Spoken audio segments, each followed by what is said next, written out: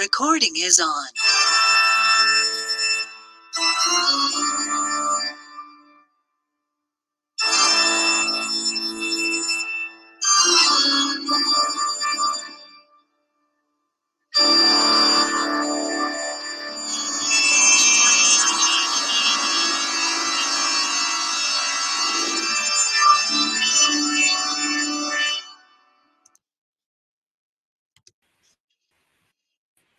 Welcome to the Extinctionati December the 5th Sunday meeting for the Eastern Extinctionati. And yeah, not many people, and the people, some of them are from the West, but anyway. All right, let's get started. So what's, is there anybody who got some agenda items, stuff that they want us to talk about? Questions? I have no questions. I was wondering about the agenda. You wrote on the agenda that it was going to be, we're going to talk about the sigil and the manifesto. The manifesto would be interesting, I think. I have no questions. Have anybody else questions? No questions come to mind here either. Yeah, I'm kind of curious about the manifesto and how that's going to turn out. Okay, well, I've been working on it, not as hard as I'd like because I didn't get much sleep because of the weather, all these storms coming in. But anyway, I'm still writing it, working on it. So yeah, I will present it and then we can all go over it in detail. But I'm just kind of laying out front and center the flippening, and then hopefully we can use it to promote the Extinctionati a bit. Yeah, so I'm the thing that I'd like to go over, and I mean, after even the manifesto, just as a project, is ways to actually survive the actual flipping, and just stuff around it on the peripheral of it. So all the stuff adjacent to the flipping is pretty interesting, and then also kind of flipping watch stuff. I see there's volcanoes in Java. I think the one in Iceland is going to blow soon. But yeah, I keep on seeing more seismic activity and volcanic activity, but the USGS insists that seismic and volcanic activity is not on the increase. It's just the reporting is on the increase, and people report it more. But if you look at the figures and the actual reporting, I mean, I look at it and I say they're increasing. They're definitely increasing. I don't know how they can stick to that story. But yeah, the number and the magnitude, I think, is increasing. But anyway, that's the kind of thing I think we should watch. And my assumption is you would always get warnings of this kind of thing, especially tectonic activity. And the thing that's interesting, I think, is that the earthquakes are getting deeper and deeper. They're some of the deepest they've recorded. They didn't think they were even possible that deep, and that's the kind of thing that I think would be alarming. But my assumption, which I'm banking on, is that you can anticipate the flipping to a certain extent, but you will get lots of signs of the Earth being in stress and stuff. So I think we should look out for those and report all those. The reason is, my reasoning is that you can't kind of prep for something like that. If you prep and it takes 5, 10 years, 20 years, you won't be able to prep that long. So I think you have to not base your life on prepping for the flipping, apart from psychologically. But I mean, in practical terms, you can build up skills and things like that, but you can't hoard food and do stuff. But yeah, just in terms of how you actually survive it, and people asked, I think my thinking is that there's a, and then I think that we should research it and make sure everybody agrees. But I think that there are 3 things to actually survive. The first is you need to survive the actual day of the actual event. which is probably all about, you know, not being close to a volcano and a pyroclastic flow, that kind of thing. And then you probably want to make sure you don't get hit by tsunamis. There's probably a lot of extreme tides and probably undersea slides and things like that. And avalanches, things like that. So you probably want to think about that in terms of, and then, yeah, and earthquakes. You don't want to be in a big city because of the fires. You know, if you look at the San Francisco fire. But anyway, it's worthwhile going back and looking at all of these things and seeing what it was like in earthquakes, and particularly, you know, how people survived them. And maybe you can go and have a look at, like, Rebecca Solnit about the San Francisco earthquake. And you'll see the theme over and over again. One of your biggest problems is the state. That's a theme that just never goes away. In a disaster, the state always compounds it because they try and keep control. They see the world backwards. So, you know, people trying to get baby food and stuff like that out of a store are looters, and they get shot, and, you know, it's all fucked up. You know, it's what happened in New Orleans. They shot lots of people that were just trying to get water from a store. It's like, what, you're supposed to respect Walmart's property rights and leave the water in the store? And then all people are, yeah, according to the state, yeah. So it's like, that's something that you've got to consider, is you want a weak state, not a strong state. So there's lots to read on that, and to read on just surviving earthquakes and things like that. But the fire is the bigger danger in an earthquake. So glass initially, and then fire. And so, yeah, you probably want to be outside in an urban area. But I think you can see from all of this, you have to kind of weld it into your lifestyle. You can't. I think a big mistake to, like, live in New York and then think, oh, well, I'll get some warning. I can get on a plane and get to my chosen strategy. I'll have a go bag ready. I don't think it's like that. I think you'll be caught out. And then the other thing is, you know, you can't just go and say, oh, well, I'm going to go and live in a shack on a mountain somewhere. And you say, well, no, that's not going to work out too. You're going to do that for a year, and you're going to be so bored and lonely.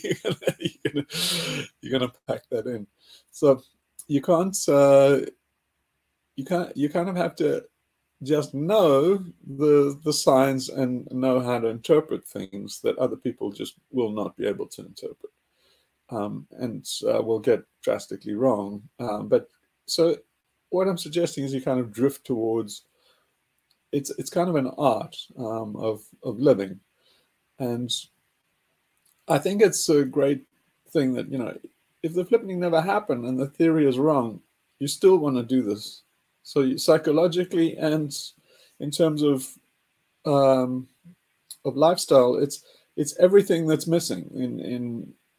I have no qualms about, you know, foisting the theory on the world and promoting it, because if it turned, you know, and people say, well, what if it was wrong and people burnt fossil fuel and had a big party and stuff, and say they're going to do that anyway. So the thing that everybody's missing, all the, you know, Gretas and Faulties and all these people that, you know, Bill McGivern and all these, you know, Michael Mann, all the thing they miss is, the first thing is hope. You want to take hope away from people. Hope is a disaster. It's poison. It's causing all the problem. Hope keeps people working at the system. They're never going to give up. So they're never going to give up voluntarily, but hope keeps them going and keeps this destructive. So there'll be nothing left while people have hope and carry on trying to beat this horse to death. This horse being, of course, our planet. There'll be no survivors if these people carry on having hope. So, you know, it's like alcoholics. If an alcoholic has hope and thinks that everything's going to turn out well, they're going to drink themselves to death. They're going to drink themselves to death anyway. But the one hope is that you can have is that everybody loses hope. Just like an alcoholic is that, you know, one hope is that alcoholics will just suddenly wake up and lose hope and hit rock bottom.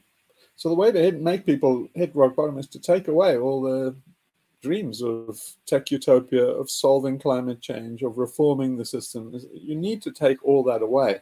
And the idea of the flippening does it instantly, because it's not in people's control. They need to have the control taken away. So hope is a disaster. This idea that humans have control is a disaster. We do have control. We can make things worse. The conceit is we can make things better. It's not like that. It's like you can be a little kid and roll a stone down a cliff and make an avalanche, but it doesn't mean you can correct an avalanche once you've rolled that stone. That's the thing. Is it's easy to be destructive, but especially because the climate is exquisitely sensitive.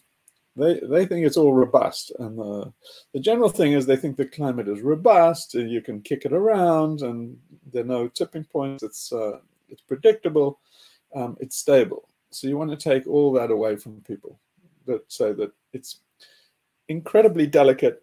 The climate system is incredibly delicate. We just misinterpreting the data. And the Earth system is incredibly unstable. It's chaotic. You know, there are massive swings, and ice ages, and disasters, and comets, and Earth flips. And so you want to take people's certainty away. It's this hubris that we have is partly certainty, and unwarranted, completely unwarranted. It's all biased. They're all just looking for excuses. They're all actually conservatives. All the liberals and the progressive humanists are actually arch conservatives underneath, like Paul Kingsworth in a way. He's just, you know, just wants everything to be nice and stable and wars to end and to have this Pax Romana that is kind of like a frozen living death. So yeah, so okay, so if you take all those options away from people, sweep them off the table, they're probably in the best position psychologically, the position they should have been in all along. It's basically a much more humble thing, and then focus on survival. If you start focusing on survival and prepping for something event like the flippening, you live the lifestyle that no one wants to live anyway. You graduate naturally towards it because you won't really burn fossil fuels for very long. You can do it. You can have a party, and I recommend you do it. Go on a Rumspringa, and because we've had all this austerity narrative that's completely counterproductive too. It's this nagging austerity narrative. And if you think again in terms of an alcoholic, the alcoholic is drinking because he has a nagging wife saying, "Oh, yeah, you should stop drinking. You should say, you should reform. Pull your socks up." It's like the first thing he wants is a fucking drink after all that. And that's kind of what the climate movement is doing. All these activists, they're kind of like naggy wives saying, carbon footprint, transition, oh, flights, shaming, oh, virtue signal. And it's like, God almighty, you know, if you don't, if that doesn't drive you to drink, what will? But so we need some relief. Just go on a Rumspringa, go fly and live like a millionaire. And it's like, it's not, it'll be better in the end, because, you know, you want to accelerate the Greenland ice sheet melts. You want to do everything you can to accelerate it, because once you've admitted that there's never going to be a voluntary deindustrialization, which is what it takes, is, you know, every moment that this machine carries on, it's being destructive and reducing the chances that anybody survives. So the planet is massively degraded in terms of its fauna and flora, and the ecosystems are in tatters. And, you know, you take away the industrial system, there's not much for 8 billion people to survive on.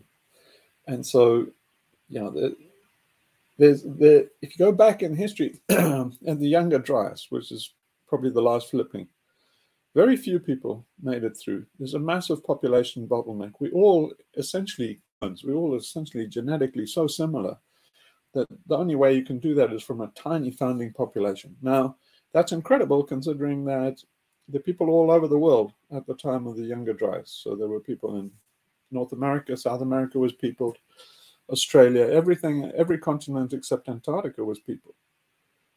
And we only made it through with a handful of people. And there was plenty to live on the ecosystems. The megafauna went extinct. Lots and lots of animals went extinct, but there was enough to survive, only just. And now we've got to go through the same thing with the seas are massively degraded. There's, I mean, we're talking 99.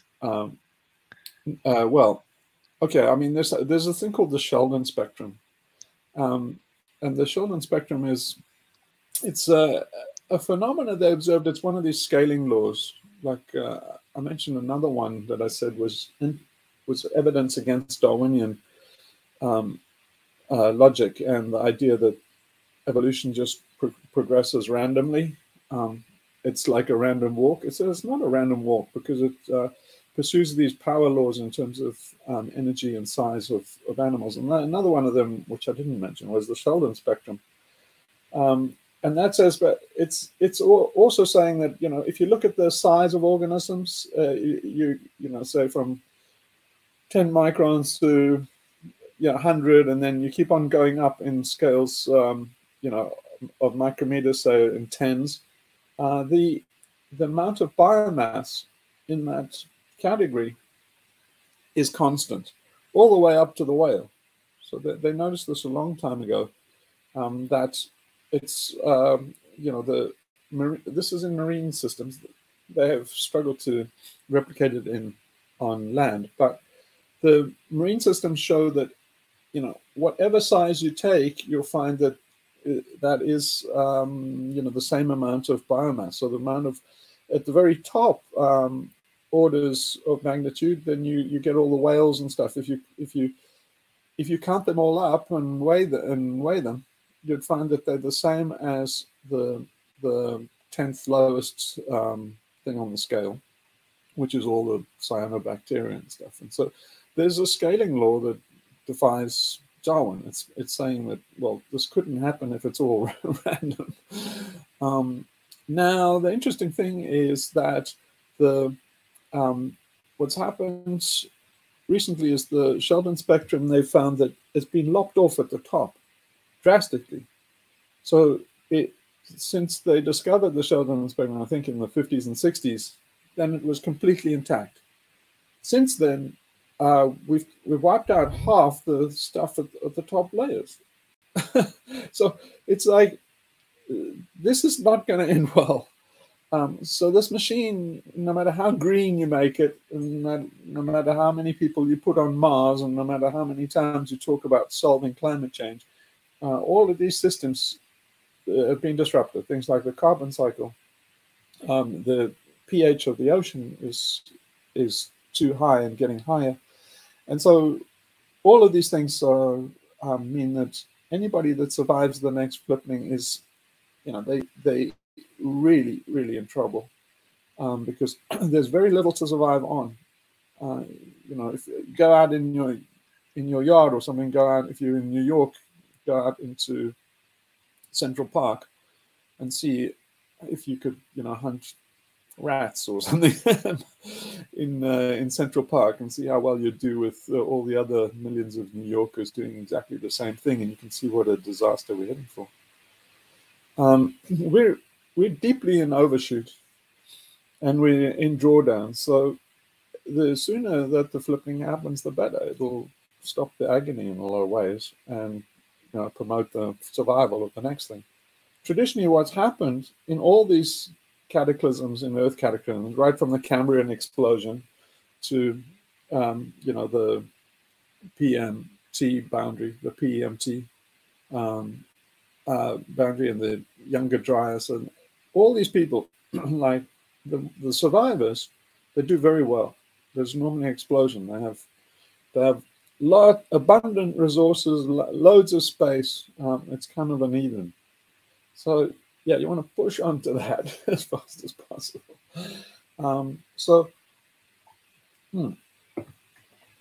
Yeah, so I don't understand what you're saying about push for that.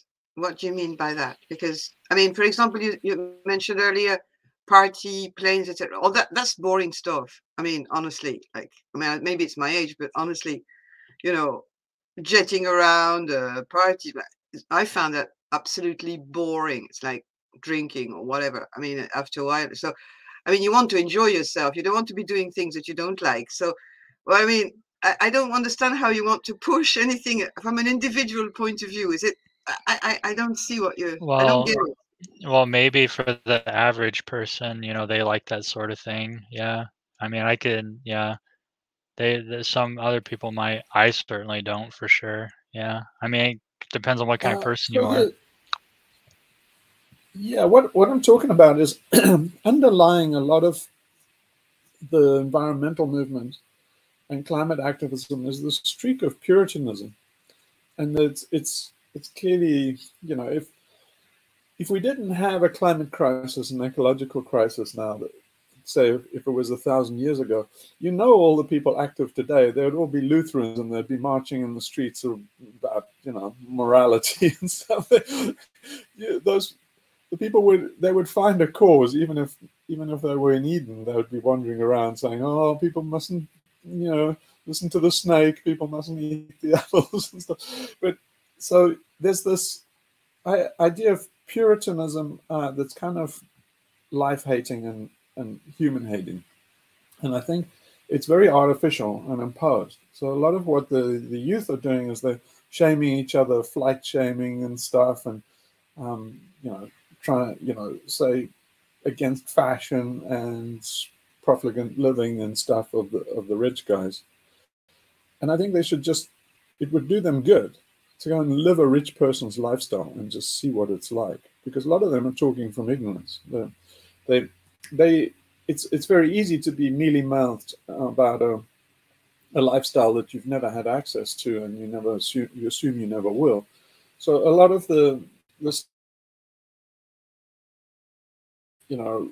people and the transhumanists and their lifestyle, their extravagant lifestyle is a kind of an envy of people that have decided that they're never going to make that, so they're going to kind of squash everybody else that is living that lifestyle. And so it makes for a divide. It makes for this, these super rich guys, and this cross purposes of dialogue that I think is very unhelpful, and it's also based on a lie, because all the crusties that I've seen, all the hippies and people that are really, into natural fiber and wood and preserving the planet and stuff, they're all fucking hypocrites. If you, I've done this frequently, is dangle a bit of money in front of them and you'll feel all their principles, they're rapacious. I've never seen a rich people so into money. It's basically, I've never seen greed like a sweater wearing, Kingsnorth comes to mind.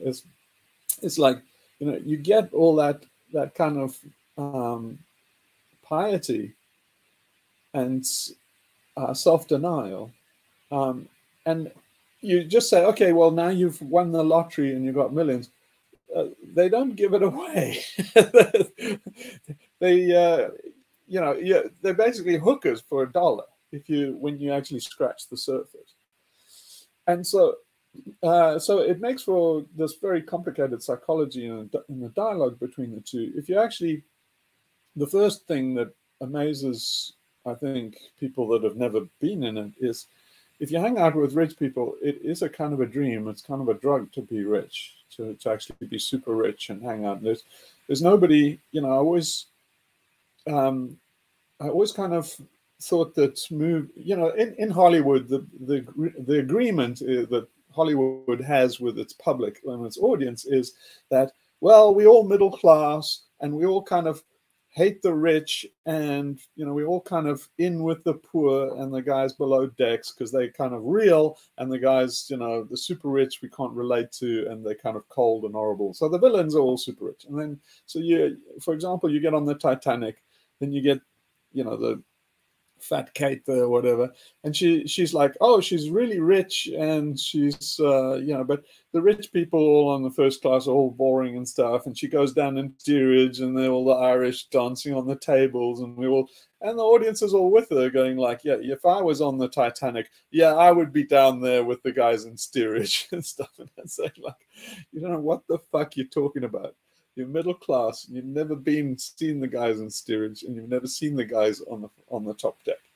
And so I say, I'll tell you, is all you little house slaves in the middle class, is you would go running for first class. You would absolutely fucking adore it. You would be in heaven. You would be wetting yourself at how nice it is to be in that environment, and you would shit yourself if you knew what it was like in steerage.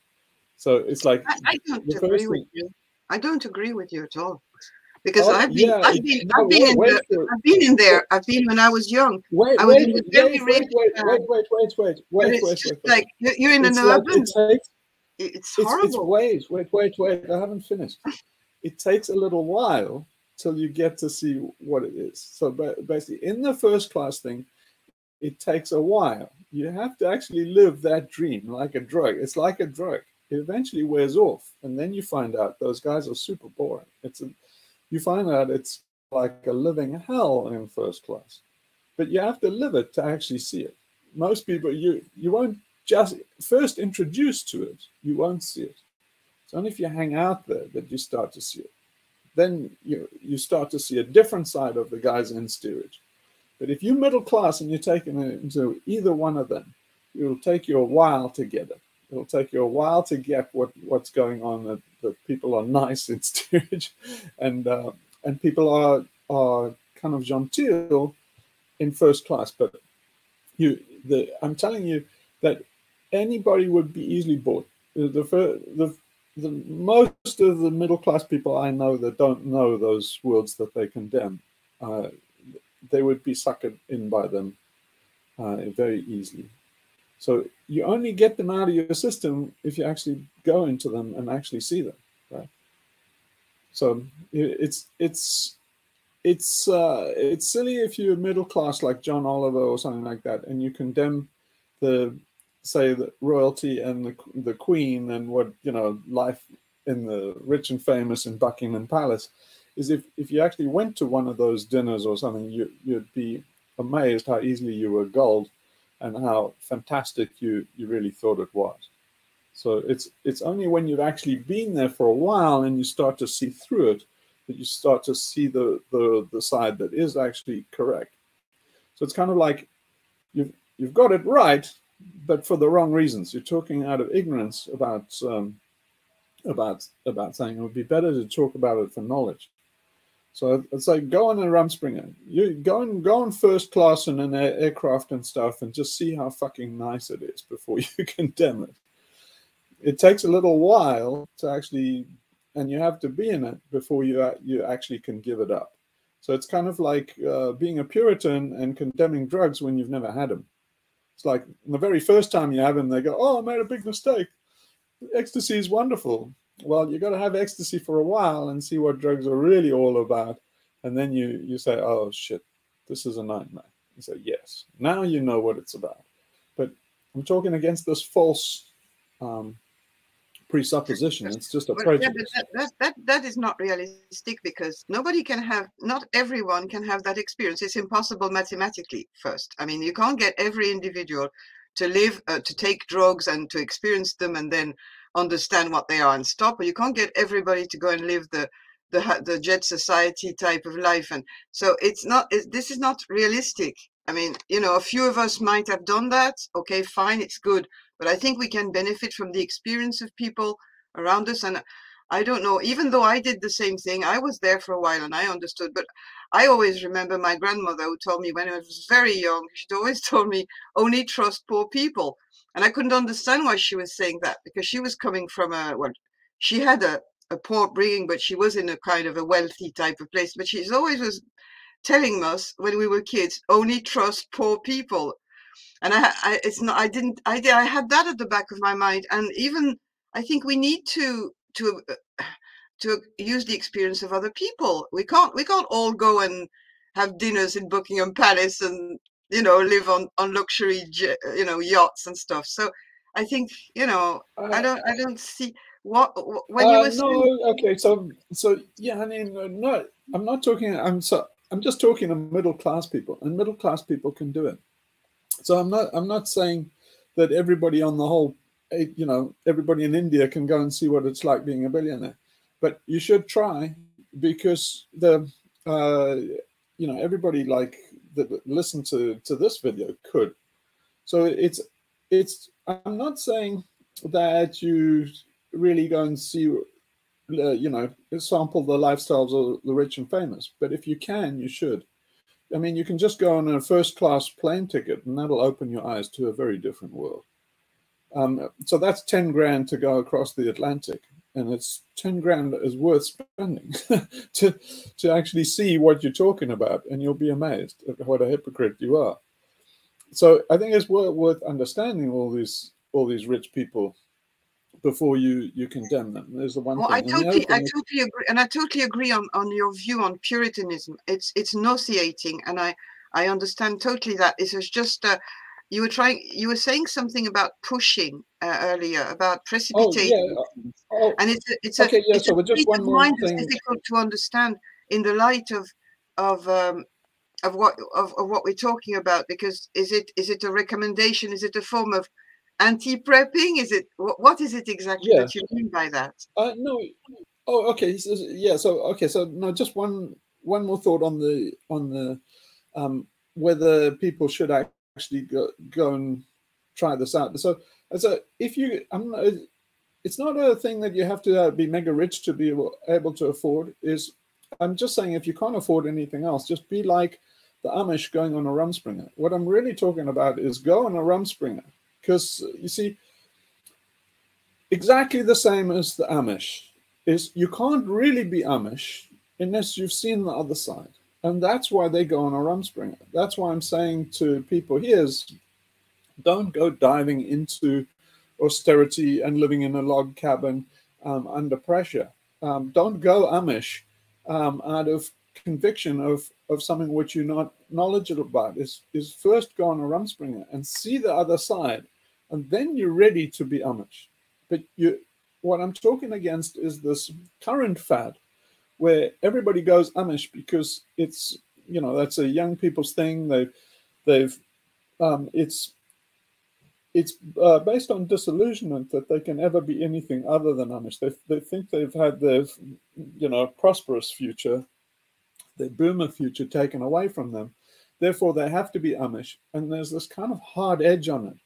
It's do you know what I mean? It's kind of a nasty Amish where it's all condemning and stuff like that. So I say the very first thing people need to do after they realize that all their efforts and stuff are in vain is to go on a Rumspringer. Just go and see what you've been denying yourself because you thought that there was hope. And then that's the first stage you get to before you realize, okay, I got it now. I understand how wonderful it is being rich, and I understand how narrow it is and how awful underneath that rich people are not happy. But you can tell yourself that all you like because Disney told you that. But unless you've actually seen it and you've been through it yourself, you're not really ready to be Amish. And so that's what I'm saying is go on a Rumspring, go and find out what it's like. Yeah, it probably because it probably helps, you know, untangle people's minds, like untangles the resentment, envy that fuels all this. And if you untangle that, then it helps you, you know, get along better in your journey to figuring the stuff out. I think yeah, after that also it's not only the resentment or the envy that you could get rid of, but suddenly you get a sort of pity, a kind of exactly. you feel sorry for the people stuck in there, the people stuck in wealth, stuck in that life, and you look at their life and suddenly you can't hate them anymore. You can't even envy them. You really feel sorry for them. Exactly. But you see, the thing is, all of this all of this is about giving up. The whole point of the flippening, the psychology of the flippening is to make people give up. It's the whole key to survival in this ordeal is just like an alcoholic, is to make them give up. And so you can't give up something you've never had. And what all these liberals and stuff are doing is, in the middle class, they doing this faux renunciation of something they've never had. So I'm saying you have to be rich as much as you can, or at least be profligate, or be a hedonist, before you can give it up. You can't say, "Oh, I gave up hedonism," and say, "Really? What did you do as a hedonist?" Nothing. You ate carrots and tofu and, condemned fast fashion and spat on rich people and say, "No, you're a hypocrite. You've never been rich. You can't." It's like a nun. It's like a nun who gives up on sex and never had sex. I always found, it's the same sort of dynamic. Your basic things, you really have to explore them. Exactly. It's the hypocrisy of all piety, where people condemn sinners and stuff, and so spout the evils of sin and stuff, and say, "Well, how much sin have you actually done?" None at all. It's like they're all Mike Pences. So you're saying, so you're not really condemning sin and saying that everybody should give it up. You're really against it, and you've never had it. That's an entirely different thing. So that's what I'm talking about. Is so okay, but then talking about actually pushing it is. The idea of pushing it means just burn fossil fuel. Go and you see, the part of the thing about burning fossil fuel is that, well, this is what I see anyway, is that I see all these rich guys in their big power boats and super yachts and helicopters and stuff, and they all come out here to burn fossil fuel and live the high life. The part of what they're doing there, you can see they just complete arrogant assholes, just plowing up the place with their wake, and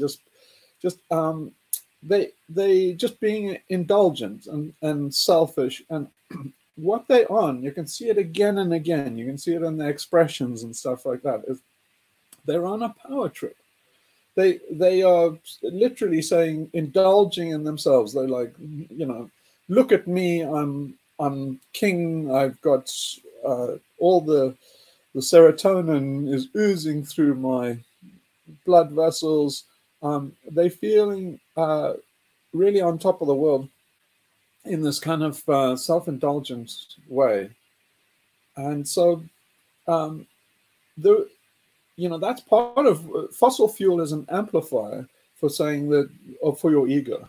So all of these things are amplification of the ego and narcissism. They need people to see them to the point where if you ignore people, they get vicious, they get angry.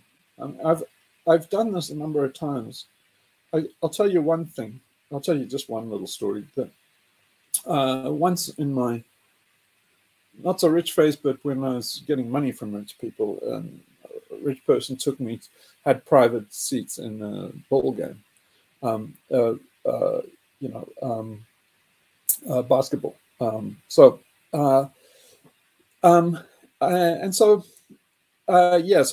during this thing, we had access down to the tunnel, where you can go down in the tunnel to get drinks in this private bar, which is open to all the hoi polloi. While we're just coming back with our drinks through the tunnel, where all the players come through, then suddenly all these security guards come running up. They're all running, and they say, stand back and stuff. All black guys in suits, talking into their thing. And they were like, "Oh, who's coming here?" And it turned out to be Louis Farrakhan. And so basically I was disgusted, and I thought, "Oh, fuck this, man." And I thought, I'm not a second-class citizen. You're just a private individual. You're nothing. So I just told the security guys to kind of fuck off. and just carried on walking and wouldn't stand by, stand at the side to let the fucker through. And so I just turned, carried on walking. And so he must have seen me, because he went and sat right behind the hoop. And I was just across there, right behind where the players' huddle was. And I swear to God, he spent the rest of the fucking game just glaring at me. Because he had people coming up asking for autographs and stuff, and I was just like, fuck me. It was written all over my face. And here's me, I'm no absolute nobody. And here's this like famous dude. And the famous dude, you could see, I ruined the entire game for him because I wouldn't kowtow. It drove him nuts. You could see he was furious. I wouldn't be surprised if he fucking took a hit out on me. He was so furious that there was one little bastard that wouldn't give him his due, or as he saw it. And so, like, that's kind of where all these guys are at. And fossil fuel is the way they do it. Is they'll use fossil fuel to just say enlarge themselves and magnify themselves, and that's what they're doing. It's a power magnifier. It's the energy of our system, and so they're using it for that. Now, I'm convinced that if, in terms of psychology, if they knew there was no future, everything they were doing in vain and stuff, and everybody had the right without, part of what they're doing is they flaunting convention. The more you say don't burn fossil fuels, the more they say fuck you. It's like Louis Farrakhan saying fuck you. You may not be allowed to burn fossil fuel, but I can. It's basically conspicuous consumption is part of this. Now all that goes away if everybody knows we're in the fucking end times. It's like, if it becomes, do that if you want, but it's like, it's the end times. Anybody can, it's free for all. It suddenly deflates all that behavior. I notice a lot of those guys have a dog of depression that haunts them. And they would stay at home miserable or drug induced with, kind of OxyContin and stuff like that. A lot of them are on drugs to just get through the day. And so I'm convinced in my own mind that if you really want rich fucks to stop burning fossil fuels, is give them ultimate permission, just democratize it, say, go for it. We're all fucked, go for it. And that would really take the sting out of what they're doing. I don't think a lot of people in the climate movement and stuff realize the psychology of what's going on. They kind of assume, well, we're all good guys, we're all in this together, we all have this liberal viewpoint where we're all for the system and we're all basically conservatives and we all want to prop up the system and make sure there's a democracy. No, the top and the bottom don't. The very top guys couldn't give a fuck about your little life and what you want about the system. They're all about themselves, and they're sticking it to you. And I don't think that the average climate activist realizes when they have a banner up, they don't realize that that banner is actually causing those rich fucks to burn more fossil fuels. I mean, they'll say in public, oh yeah, I have offsets against my jet and stuff like Bill Gates does. But over a glass of champagne, he's fucking laughing at you. I've seen it. They're laughing at the sensibilities of activists and Greens and stuff like that. They're just using you. So permitting the use of fossil fuel is promoting it. But now, in terms of just stopping the machine, once you realize that this machine is never going to stop voluntarily, it's just never, it's not based on consumption or anything, it's based on power. And people will give up their life before they'll give up their power. So the only way to bring this machine to a halt is by, like an alcoholic, is to get it to drink itself to death. You cannot keep the oil in the ground. Do you think psychologically such a type of narcissist can become a doomer? They are doomers. Part of the narcissism of the rich is the cynical doomerism. You can see it in people like Elon Musk and stuff. they promote themselves as optimists because they're playing to the crowd. But if you you catch them on off moments, they're actually doomers. You see, they're very cynical about the shape of the world. I mean, the stuff that Bill Gates is doing, that everybody applauds him for being such an optimist, and he keeps on saying in this hollow kind of dry-eyed way, this kind of dead-eyed way, kind of like Zuck in his dead eyes. They all kind of numb, those people, and when they say they're optimists, they're lying. You can see it on their face. I mean, if Bill Gates was an optimist, why would he be investing in the stuff that he's investing in the Bill and Melinda Gates Foundation? It's all dark. It's all dark stuff. The machines, the vaccines, the depopulation stuff, all of these things that are stated aims that look like, well, I'm solving the world's problems, as you can see, just his interests and obsessions, which he's had for decades, right? They go back, he wrote this book called The Road Ahead, which I read in the 90s. And in it, he laid out basically the fourth industrial revolution. When I read it, I didn't realize what he was saying was, I'm going to make this future. He wrote it as, this is just going to happen. This is like Alvin Toffler, like a futurist, this is probably what's going to happen. He wasn't saying that. He was going to saying, this is my life. My life's work is to make this fucking hell work. And so you can see from that underneath it all, they're ultimate cynics and pessimists. So because they're anti-life, and life is messy and horrible, and so they hate us. They hate life. They hate the hoi polloi. They hate the unpredictability. It's everything's a threat to them. And you see, for the only respite these super rich guys get is hanging out with each other, and then they compete with each other. But if they hang out with the hoi polloi, all the hoi polloi wants is money. They just want money. So you have to imagine living in Bill Gates' world. As every miserable fuck you meet is, after they've asked you for your autograph and stuff, they kind of like, you've got billions and billions. You've got $40 billion.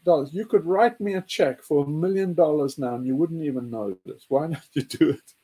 Is the kind of sentiment about every poor person they ever meet.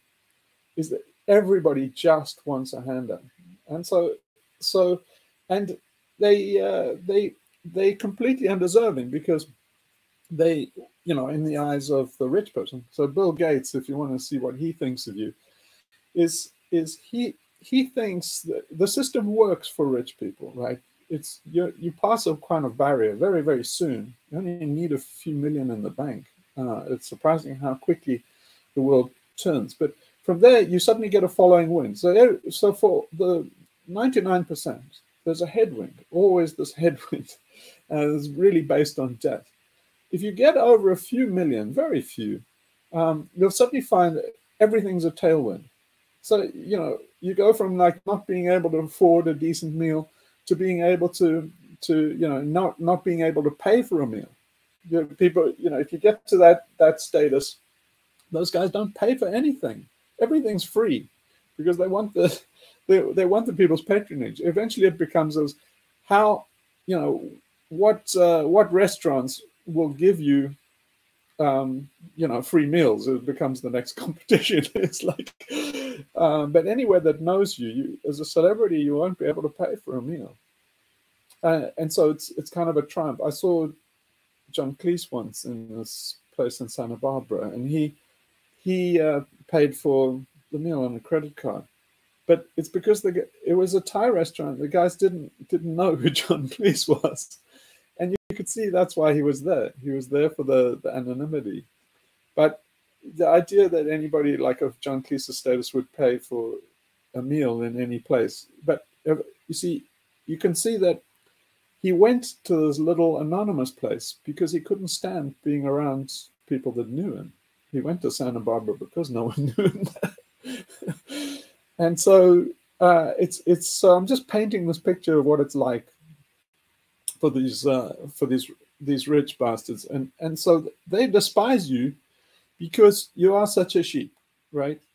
In their world, once you get the following wind, you think you're a genius because the world tells you you're a genius. I mean, Elon Musk is as thick as pig shit. but he thinks he's a genius because everybody says he's a genius. Everybody says, oh, he's the most intelligent. What they mean is he's the richest bastard in the room. He's the most successful. But it's all luck, right? It hasn't got anything to do with talent. And so but from their point of view, they don't know. They're king of the castle. Everybody's grooming them all the time. And they get infinite narcissistic supply because of our fucked up values. And so they think that you're an idiot because it's so easy to get in their position. They think like the fact that you don't is like, you know, what kind of a despicable person are you that you're such a damn sheep? You're just you obey the rules, you do everything by the book, you're poor, you live a miserable life, and you can't do anything. Everything you're blocked at every turn. And the door opens for them. So everything they do, you know, Bill Gates doesn't care about vaccine passports. Nobody's going to ask him for his vaccine passport. See, they won't. So it's you know, he doesn't go through, it doesn't matter what happens in 9/11. And he's never met a TSA officer in his life. He's never gone through a scan in his life. He doesn't even carry a fucking baggage. The baggage comes on a separate plane. See, I've seen these guys on the super yachts and stuff. Is all their shit often comes the week before they arrive. When they arrive in a coat. So it's like, you know, they're not struggling at all. The things they're struggling with is existential things and stuff like that, and particularly on losing that position. And so I'm just saying that I want to paint a picture of what these people are like, and so you know you can get to see the psychology, because these are the guys that definitely do want to survive the flippening, and I think a lot know it's coming. So they kind of like, you know, but as the Extinctionati, we should like say, you know, well, you want people to survive, even if it's them. If that's what it takes to survive, is that, you know, you need a colony on Mars and Elon Musk and all these half-human, transhuman, you know, abominations of human beings. If that's all that survives, I'd say, yeah, well, it's better than nothing. So okay, that was one thing. But okay, so now I still haven't got into the pushing it. So pushing it means just telling people, burn fossil fuel, man. Come on, just go for it. Go hog wild. We need as much CO2 as possible, as fast as we can melt the Greenland ice sheet, because that's the only way we, you know, if you can advance the flipping, which you can, geoengineering is not going to stop the flipping, right? It's too slow. So David Keith and those guys, Ken Caldera, it'll take them decades to actually start seriously putting sulfates up there, because they have to move very, very slowly, and there's a strong opposition from the public. All of these things are negatives. You know, you don't. The oceans are hanging on by a thread. You don't want to increase the pH, and any, as I've mentioned before, any sulfates you put up there, say you drop the Earth's temperature by 1 degree. Well, you know, that's going to be 1 degree on top of all the volcanic activity. So you really just don't want that. You might really push things over the edge. But as for geoengineering, yeah, you can do geoengineering to advance the flipping. You can go and put soot on Greenland ice sheet, for example. And so, yeah, I think that we should be accelerationists from the point of view as this society needs to drink itself to death. It needs to choke itself to death. So the first thing is to be permissive to rich people, to say, like, go for it. Just be quick. Just, you know, don't hold back. You know that everybody in India and China and stuff, they're not going to stop there. So Indians have about 1/10 of the standard of living of people in America. They're going to double their population before 2050. China has half the standard of living of people in America. They're going to try and double that by 2030. So you're not going to stop them. Right? Whatever you do in terms of green tech in the West and carbon taxes and stuff, you're just exporting the carbon footprint to them. They'll say, thank you. We're glad you took the pressure off the oil price and reduced demand for oil. because now it makes it cheaper for us to burn, and that's what they're going to do. Well, anyway, they're given making all the green tech. They're making the green tech that Europe is using, India and China. They're producing wind turbines and solar panels. That's where they're made. Mostly. Yeah, but they're fossil fuel products, right? Yeah. So 60% of the wind farms, you know, the wind turbines are glass, apart from like experimental wooden ones and stuff. So glass fiber is 60% glass. So every ton of glass produces 3 tons of CO2 into the atmosphere. That's not going to change. so when you see the epoxy and fiberglass, the epoxy and glass fiber. So, and then apart from that, it's steel. So steel is made, you know, with coke. So there's a massive carbon footprint in manufacturing that they hope gets made back over like 30 years, 20 or 30 years. But the same applies to PV. You know, it's a solar panel is a massive emission of carbon in the manufacturing and deployment and installation and stuff. And then you hope that it recoups that over about 10 or 20 years, and then it goes to landfill and it becomes a methane problem again. But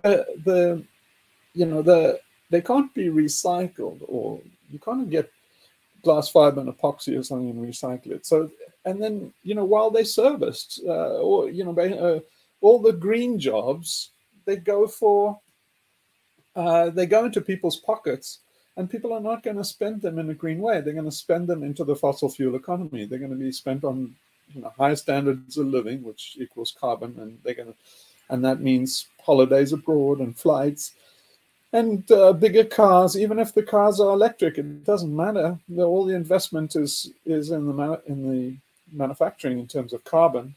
So it's all this green stimulus stuff is just a massive belch of carbon. And you say, great, as long as you're melting the Greenland ice cap, and we're getting closer to ending this game. It's if this is the only way that this ends, is people drink, you know, basically the alcoholic drinks itself to death, then get on with it. Start plying it with alcohol. And can even probably, well, I don't know if this would work, but getting crop dusters and dumping soot on the ice sheet. Yeah, you can just make fires. You can just burn oil fires like they were in Iraq when, you know, like Saddam did. If you got all those oil wells that were burning, they basically just put oil in trenches and lit it. If you did that, you know, upwind in Greenland, it's basically you would cover the whole of Greenland in soot with a very small amount of effort. Oh, that's an idea. But in terms of actually, you know, I think you could carve out bits of ice. You could actually lay black strips that would essentially be like zip lines for the ice to carve out a trench and break off. So I think we should explore all of these and promote them. Just as a publicity stunt to be outrageous, but also, you know, there's also an argument for reverse psychology. You see, everybody is so keen on preserving this machine and reforming and doing the impossible that they need to see some people that are active saying like the opposite, to actually see the reverse psychology. In other words, I got a friend who's quite a rich guy. He made his money out of hospitals, and he told me he made a big splash in the medical world in the UK because a lot of the things that he did, they were mental hospitals. So he got a lot of lawsuits, I think, and stuff, because he experimented with people that were suicidal. So there's a protocol that you follow with people that are suicidal. he tried reverse psychology once, and then there was this girl who said she's suicidal, one of his patients, and so he said, "Yeah, go for it." He said, "I will stand by here, and you have a right to kill yourself if you want, and I'm not going to intervene." And she said, "You bastard!" She didn't kill herself. And he found that that was the best way. He suddenly got remarkable results when the results they were getting were miserable. But he got, because he was going against the protocol and the ethics of the profession, he got a lot of pushback. But eventually, I think, from what he told me, he says that is the way they deal with it now. They found that if you try and stop people that are trying to, commit suicide, you get a worse result than if you just say, "Okay, it's your right, go for it," and then you kind of take the steam out of it. And I think there's the same kind of thing as a society we're committing suicide, and it kind of takes the steam out of it, saying, "Go for it. In fact, I'll help you." And then that puts a new light on it, in terms of just this idea of trying to preserve this inhuman machine, this machine of death that's our industrial society. And so, everybody says, "No, we have to be industrial." I say, "Yeah, you do. You do have to be industrial. In fact, more so. Let me help you with that. Let me give you more CO2. Let me give you more, more fuck up. Yeah, it's like drink yourself to death. Yeah, let me pour you another one." Yeah, it's like rev up the accelerator, hit the gas. Yeah, but I mean, this kind of reverse psychology works. It works like a dream. It's like maybe works too well. In fact, you definitely hope we don't make headway and everybody reforms themselves. That would be really bad outcome. But I don't think so. I don't think we all amount to pilot beings. I think everybody's going to ignore the Extinctionati. But still, as much as we can, I think that's the way to do it. This stuff works because I think I mentioned once that my kids, well, my stepkids, the older ones, they have no credit. None of my kids have any credit, and debt is what I mean. They have great credit. They don't have any debt, and the reason is because when they were growing up, I said, they got to be teenagers, and I said, well, now we must teach them about debt. So, let's get them credit cards and get them into debt, get them loaded up with loads of debt, so they get, they can find out what the system really is all about. And the kids wouldn't do it. They were like, "No, Mommy, don't let Dad put us in debt, please, God, no." So they won't touch a credit card or anything because they were so scared of me loading them up with debt. Now compare that to all the other hedonist kids where they just can't wait to get their hands on a credit card and get new stuff and stuff. So that my kids never went there because I tried to force them down that route. Yes, I did exactly the same. And my son is now 30. He still doesn't have a credit card because I put the fear of God in him about this thing of debt. So it works very well. Yeah, you're right. Yeah, the minute I understood, I don't even have a credit score or a credit card. The minute I understood what the hell that shit means, I'm like, no, I'm not gonna borrow from somebody unless I know them and trust them. No way. But the same thing I think applies on a vast scale. Instead of saying everybody must reform and be austere and say, go for it, burn fossil fuels. The more the merrier. We need instead of saying, "Oh, the Greenland ice sheet is melting. Oh, we're all doomed. We must reform, repent," and say, no. Find ways to make it melt faster so we get all this shit over with. So that's if anybody's going to reform, that's when they're going to reform. That's going to be shocking. Nobody wants. People need shock. You see. So that's what you mean by pushing. It's kind of reverse psychology and saying to the alcoholic, "Well, here's some whiskey. Now go and drink yourself to."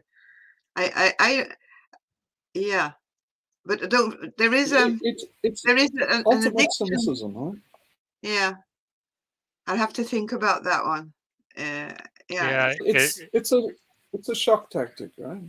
yeah. It's because the industrial civilization is a poison goblet, and the the activists are pointing at people saying, if you drink that, it's bad, boo hoo. But now we should just like push the goblet towards them, like go for it, have a chug, And if that'll fuck them up really bad. You're like, wait, you were just shaming me a minute ago, and now you want me to drink this shit? Yeah, exactly.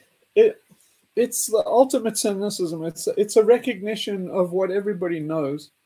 Everybody knows that there's never going to be everybody knows, we need a massive deindustrialization. Everybody knows. They just say, well, that's impossible. So you say, yeah, okay, agree, it's impossible. So now drink yourself to death. Basically, this. So the next stop, everybody says, well, we can't stop this death machine. So, and everybody knows we can't reform it. So we can't voluntarily stop it.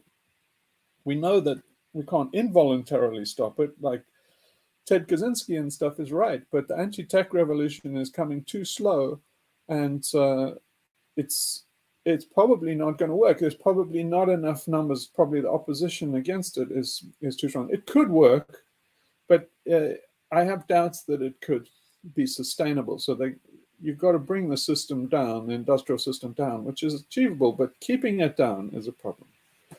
Do you think this reverse psychology could apply also to the situation where we're in at the moment with this this surveillance and about the COVID crisis and all this? Because I'm kind of trying to devise mind games around that too, because you're starting to, what you're saying to now at the moment when there's a narrative that we all know about, who is good in society is the one that gets vaccinated and who is getting his jabs and his boosters and everything.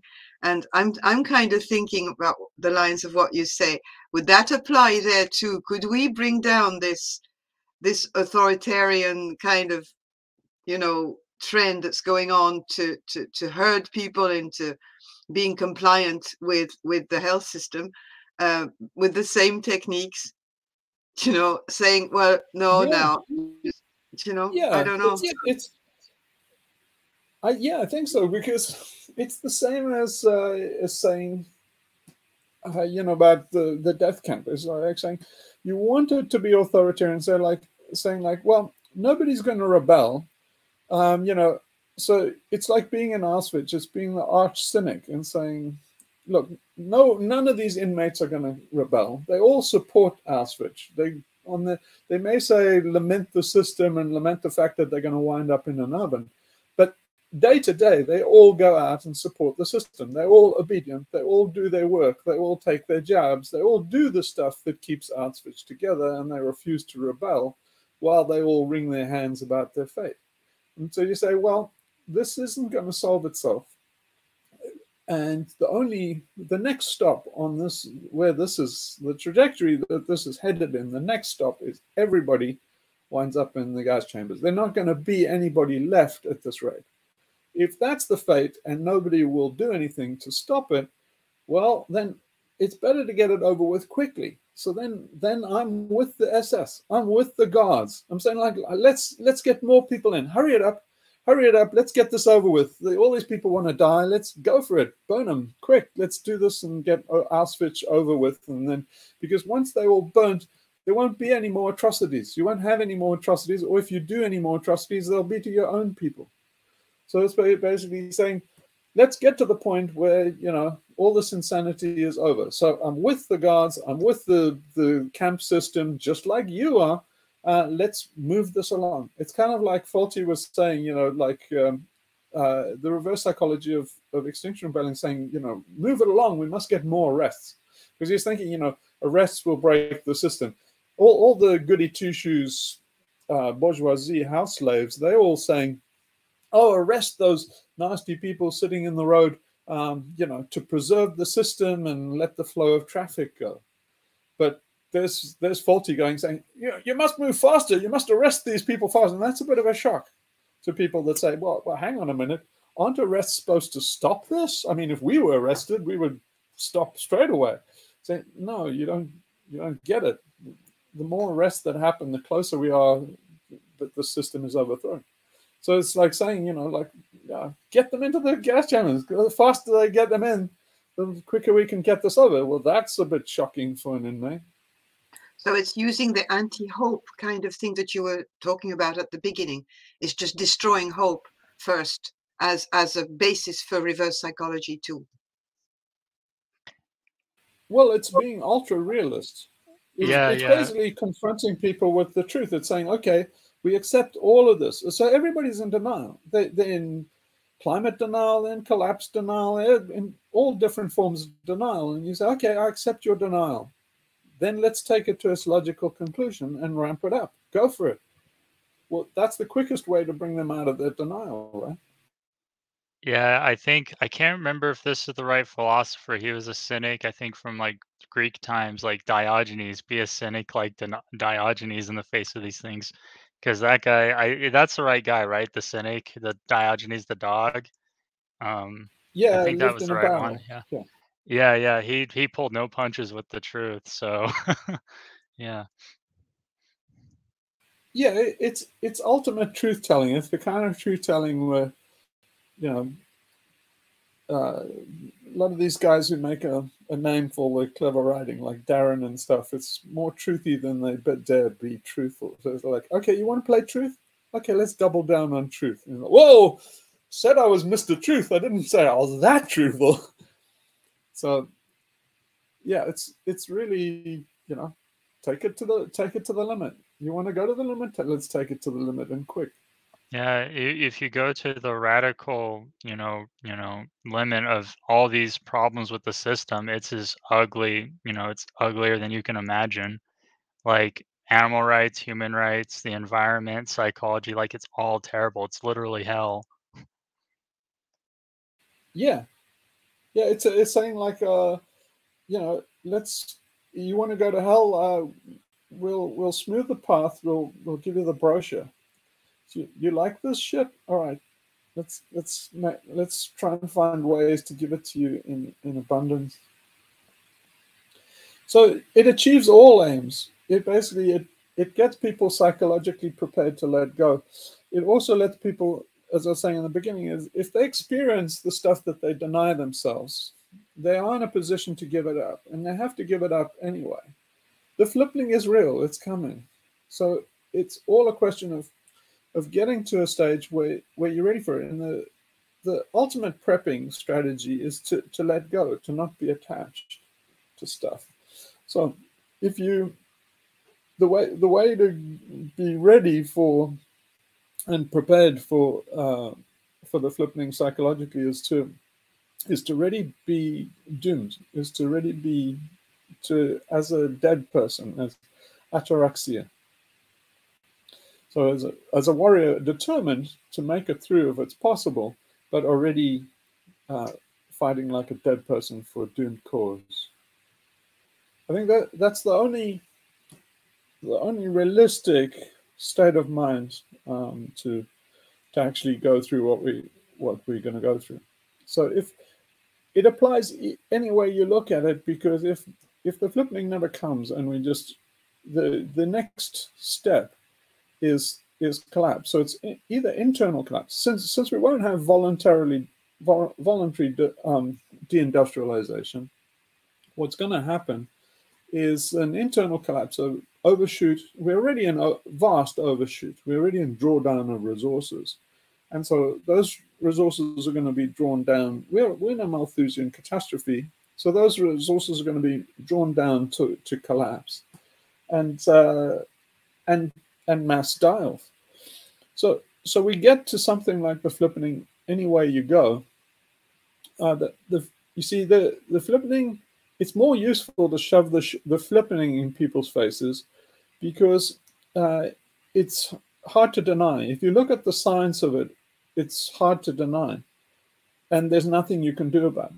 The problem with what the Greens are doing in terms of, in the environmental activism is they're trying to convince people of an argument that's very wishy-washy.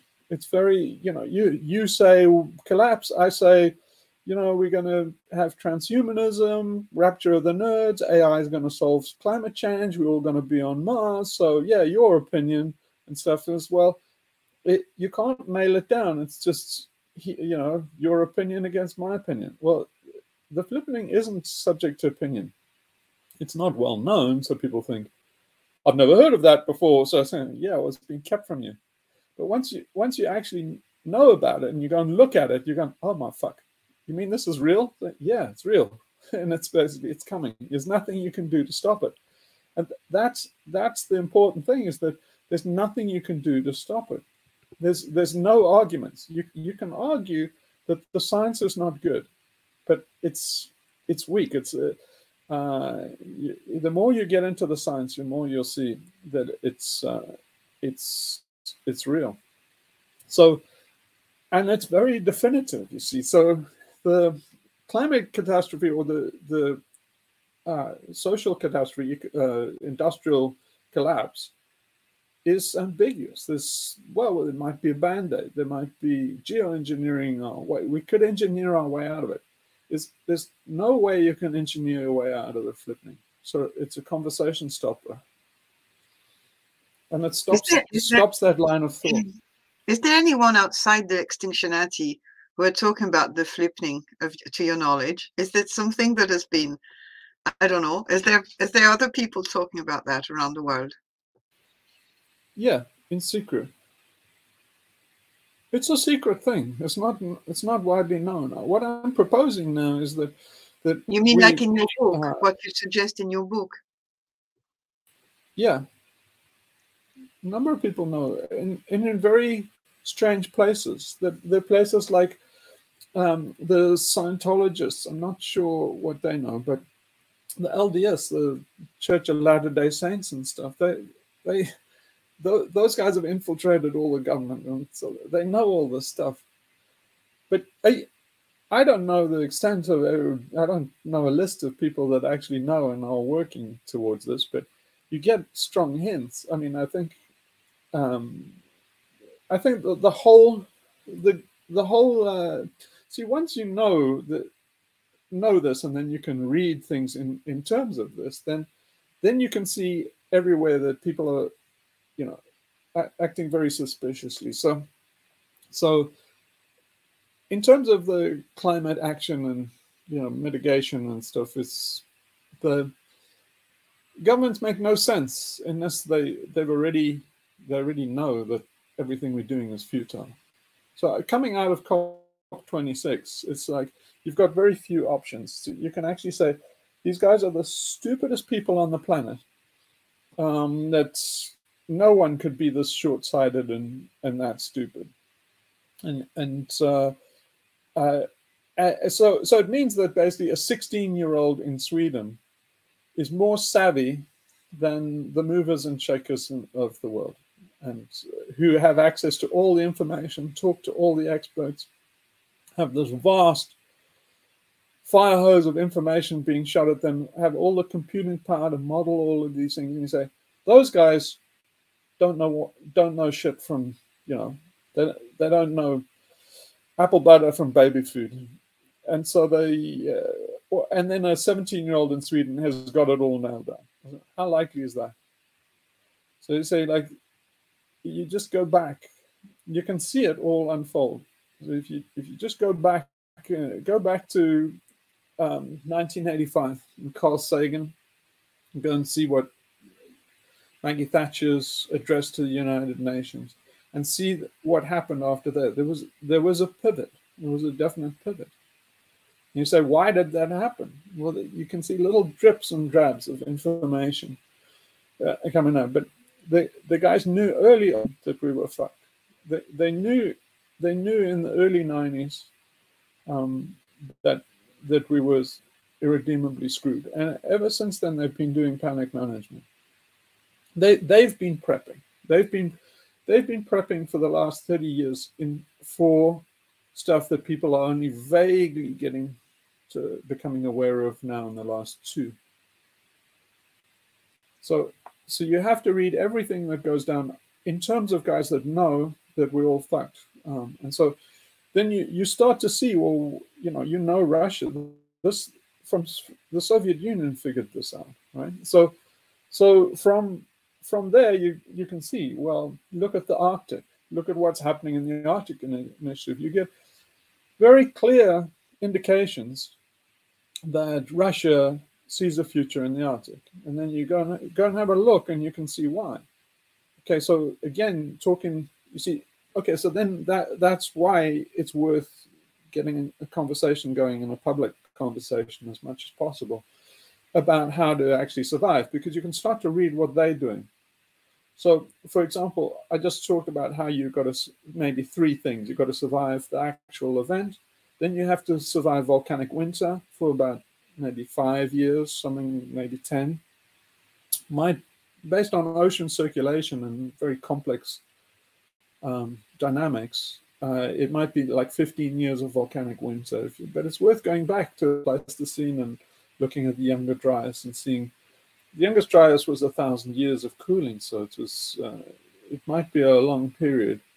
But for most of humanity's history, we've lived in an ice age. So, but you can assume like 15 degrees cooling, something really bad. Then you have a look. They're looking at all of this stuff. They're looking at what places are survivable. Well, I'll tell you, I'm in one of them. You go and have a look. They've done scenarios on, you see, they a lot of this stuff they already had in their pocket, because they looked at volcanic winter. See, after they did a few tests in Bikini and stuff, they started to realize this, about fallout, about the Lucky Dragon. They started to realize about the EMP pulse in Hawaii. The Lucky Dragon was a fishing boat where they all got sick from the fallout from Bikini. That was the first time they knew about fallout. Then they gradually started to realize there's about volcanic winter. So when they started to look at surviving the World War III, then it was, you can go and look at threads and you can see how they thought of it. And that was pretty much the conventional military view. Threads is worth looking at because it is kind of what we're talking about. Oh, are you talking about the movie Threads? Yeah. I've seen that movie, yeah. English movie it was done on the BBC, but it was considered so horrific at the time that the BBC refused to broadcast it. Yeah, I saw that movie like a couple of years ago, and one of the scenes that stuck out to me was when the government was in the bunker, and one of the guys was like being mammalian brain saying, "Hey, should we give people the food?" And then the other lady's like, "No, we need that food to make them work." Yeah, that scene stuck out to me. Yeah, so what I've done over the years is looked at all of those disaster plans. So the interesting thing is the ones from the Cold War are often public now, and I've seen other ones. So I knew what was coming with this pandemic because I've seen the plan. I've mentioned a number of times. Everybody has disaster plans in a filing cabinet somewhere. So I mean, at the level of the city, at the level of your county, your state, and the federal government. So FEMA and all of them, I've done, because of stuff I've mentioned, I've done stuff that allowed me to see the plans. They're all secret. They don't want the people to second guess them. But I knew all this from, I think I mentioned this before, is the first time I was alerted onto this particular problem we're having now with the pandemic is when I was in Zermatt. So I was skiing in Zermatt in Switzerland. It's one of the premier resorts, but it wasn't for decades. It was just coming back. And while I was there, and suddenly noticed there were a lot of graveyards in the churches, and they all had English names on it. And I was like, what the hell's up with this? And so I started asking around, and I quickly got the impression nobody wanted to talk about it. There was some big embarrassment, which just fueled my interest. And I eventually found, people that would talk about it. The story was, I think it was scarlet fever broke out. So it used to be the premier skiing resort for English people in the 60s. Sometime in the late 60s, I think it was scarlet fever broke out. Scarlet fever is one of the things where they kick in with all these emergency management plans. And so what they did was they kept it kind of secret, but it caused such a blot on Zermatt that it fell out of the running as a ski resort and took ages, decades before it came back into vogue again, because it was such a stain on the that history was such a stain on them. But what happened was, if you go back and look at the story of Zermatt now, they say, well, they quarantined people, and it's very, very vanilla. It's very whitewashed now. Talking to some of the people there, it was brutal. It was absolutely brutal. From my understanding, is they deployed the Swiss army around the perimeter around Zermatt. So in other words, in all the mountains and stuff, all the passes, and just kept everybody in there until the disease died out. So in other words, I think they gave them food parcels and stuff. But you kind of imagine you're an English tourist there, and you say, oh, I want to go home and stuff, and they said, take one step further and I'll shoot you. That was what they were surrounded like that. And they say, like, go back to the village, we'll airdrop you some food, but you're staying here until you find out whether you can live or die with this disease. And and it was traumatic for the people. They were died like flies, and only when they were sure that it had basically burnt itself out, then they opened it up. And I thought, well, that's fucking interesting, because I got to thinking, well, to actually deploy that, you can't do that on a dime. And if you've been in the military and stuff, it takes a long time and planning to do operations. You can't just tell everybody, hey, get in a truck and you're going to go and surround this place. It's like, it doesn't work that way. You've got to train and plan, and there's huge logistical problems, and you can't just innovate. It doesn't work that way. So I thought there must be all these plans in place for this kind of, and I thought, well, how deep does this go? Because, it's just like Bill Gates keeps on reminding everybody since the year dot that we've just been lucky so far that we haven't had any devastating global pandemic. And so I thought, well, Switzerland is very prepared for all these disaster scenarios. The whole of the Swiss Alps is hollowed out. They can harbor all the Swiss population inside the mountains in bunkers. I mean, it's Swiss cheese, the Alps. Going around Switzerland, you can see the entrances to these places, but Switzerland is completely geared up for war and because those guys are pretty good bet for surviving World War III and the Flippening and everything. They're going to do the bunker mentality. They're going to hide in bunkers.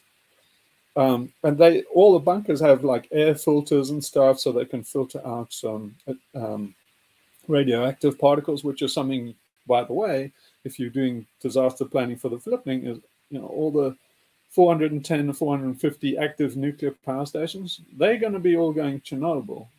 So they're not going to shut them down nicely and quarantine them. They're going to be decaying like Chernobyl. They'll melt down. So they're going to be a lot of, and that's another reason why you want to be accelerationist, is all these nutcases like Lovelock, they want to do a nuclear program. So that's also slow. It takes 12 years or so to commission a nuclear power station with a lot of local resistance as well. But they're going to do all those they're going to try and go nuclear. If you see anything like hydrogen economy, that's code for nuclear.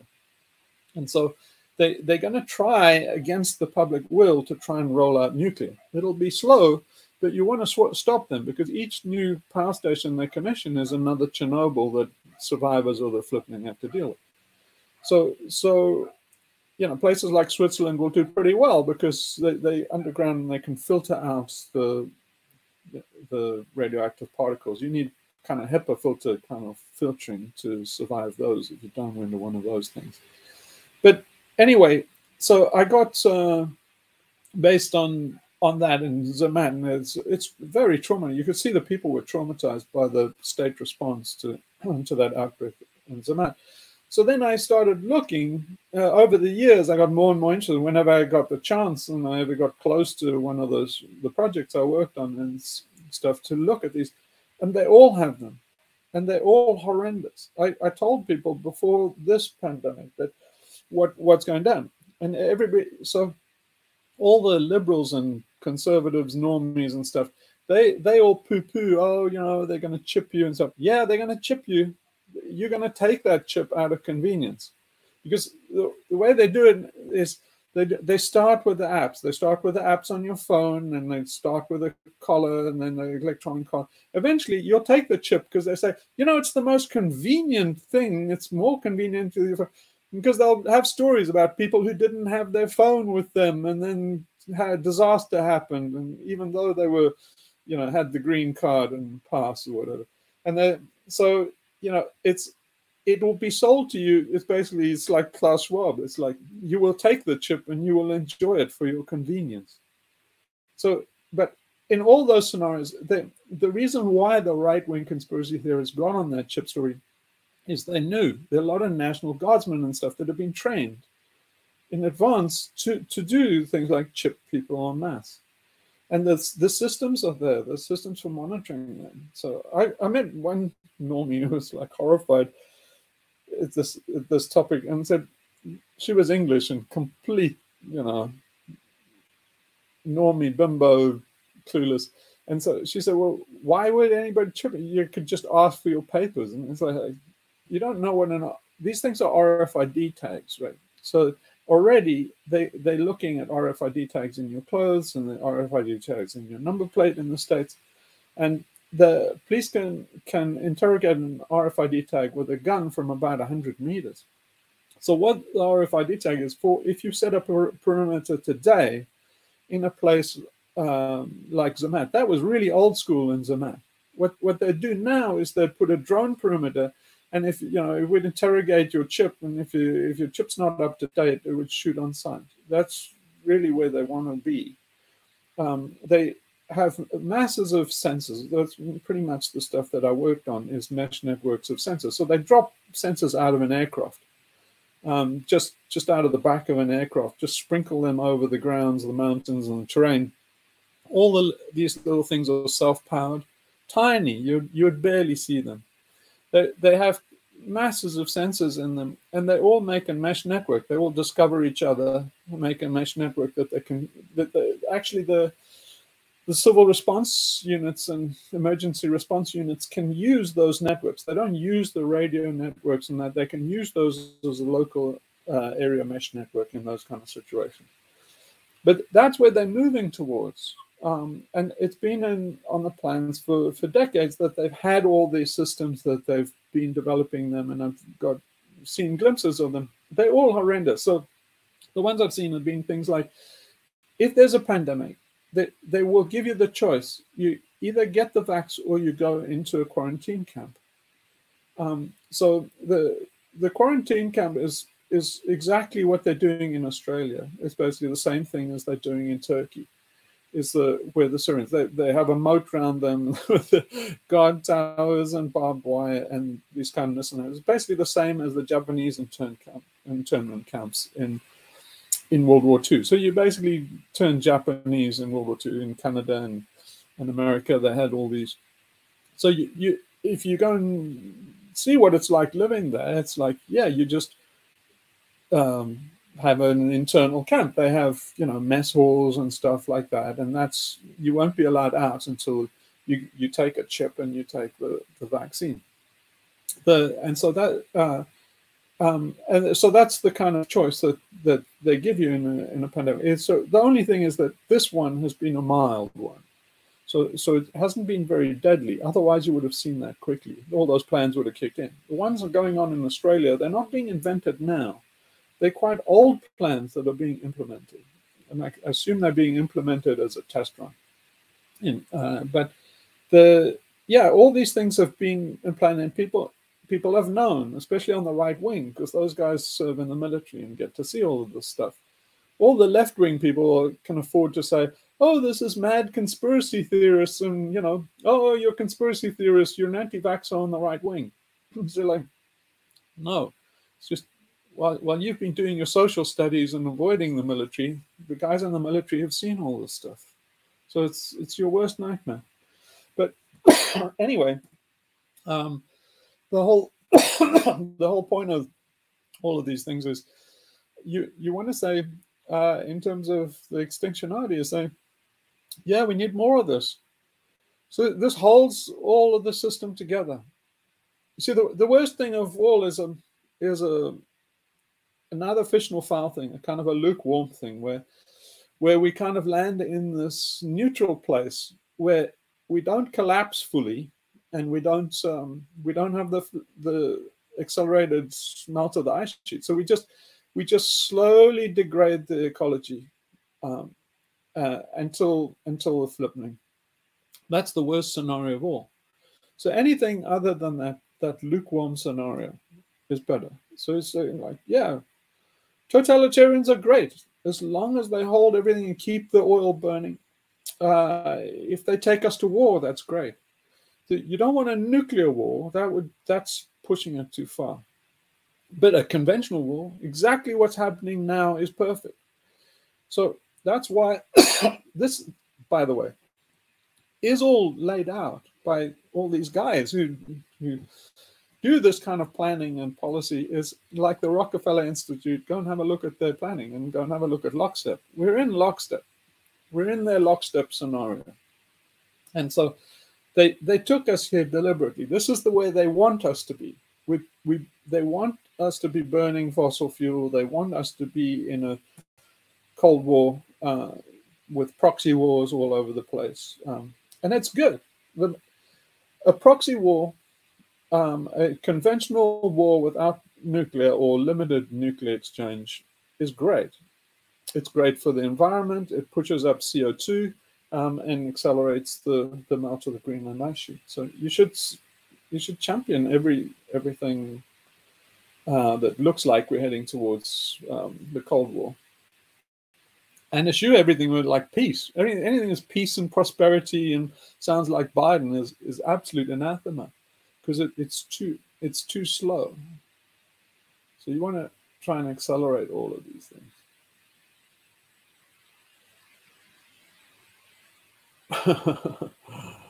But so yeah, if in terms of if people are locked up and stuff like that, and the rest is the people can go back to work burning fossil fuel, that's good.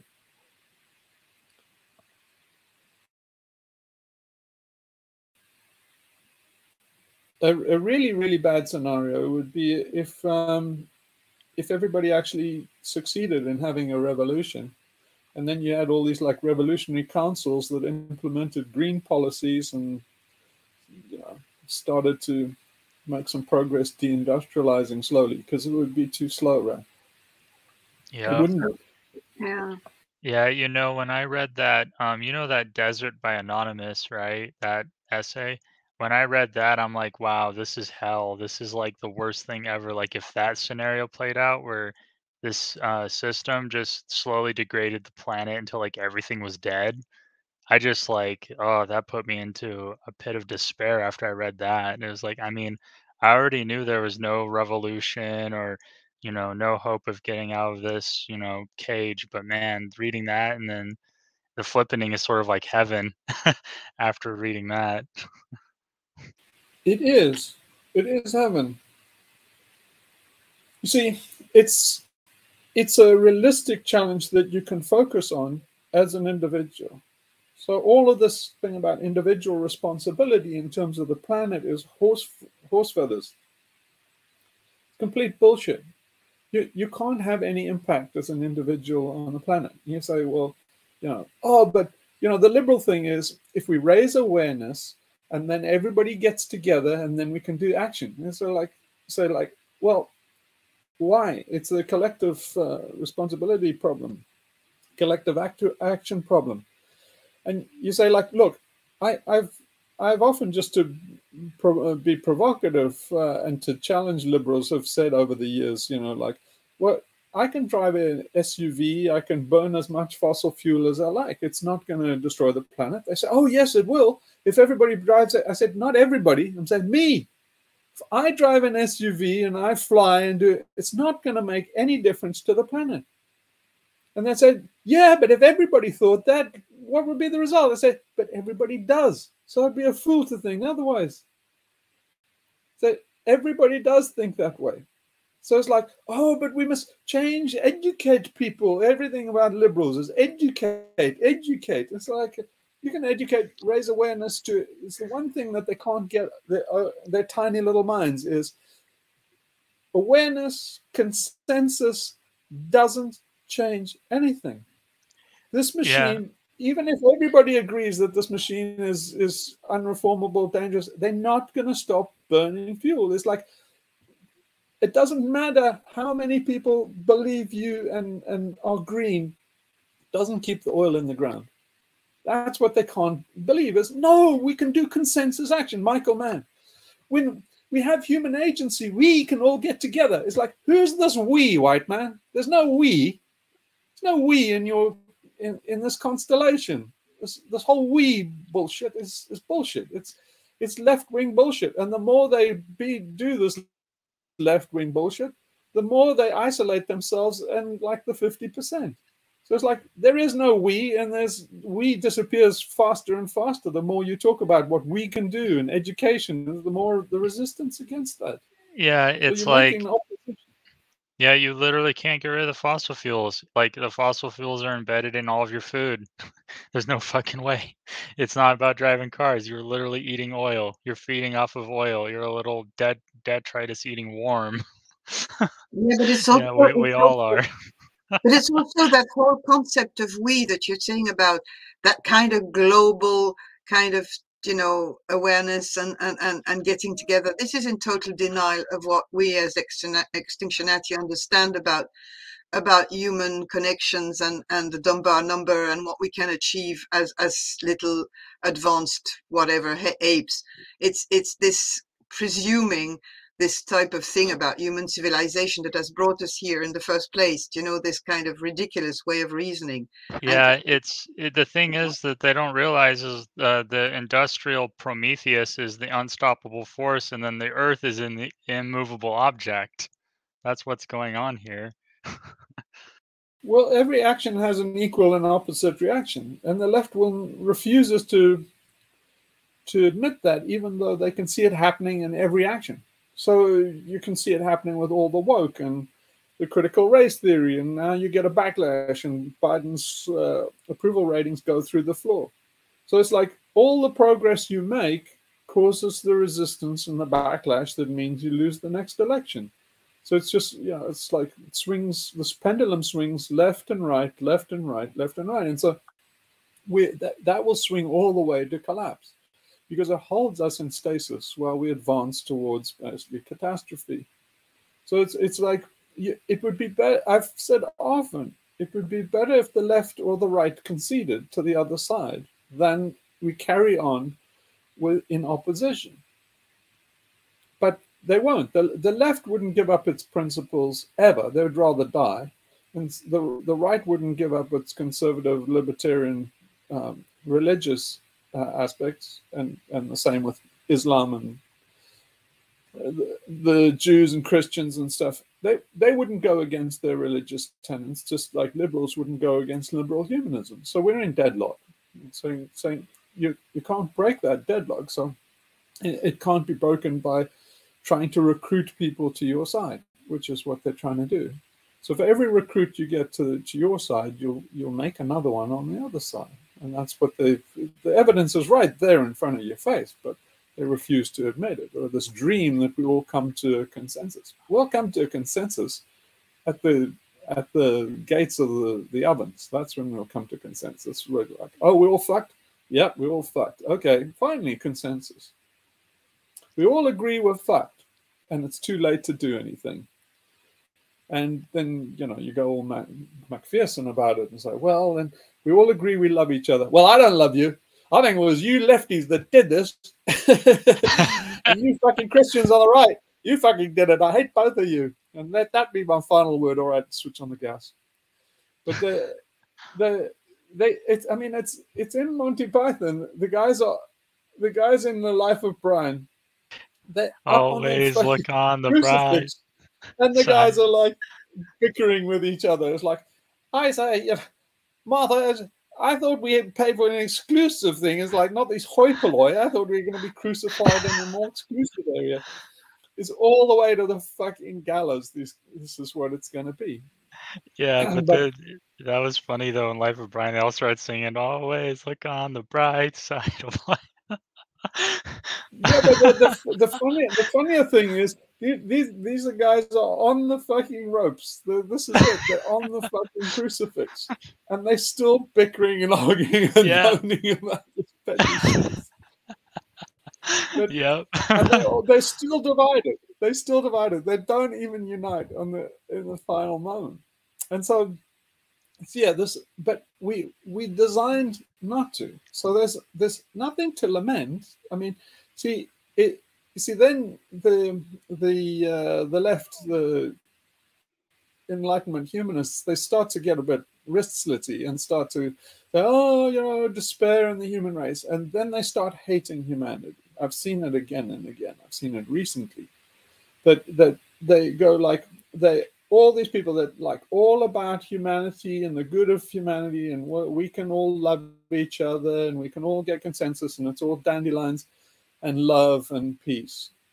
And when they realize these people will never be dandelion, love, or peace things, then there's like fucking, then they hate them, then they execute them, then the hatred boils over. So all that sentimentality boils over into hate.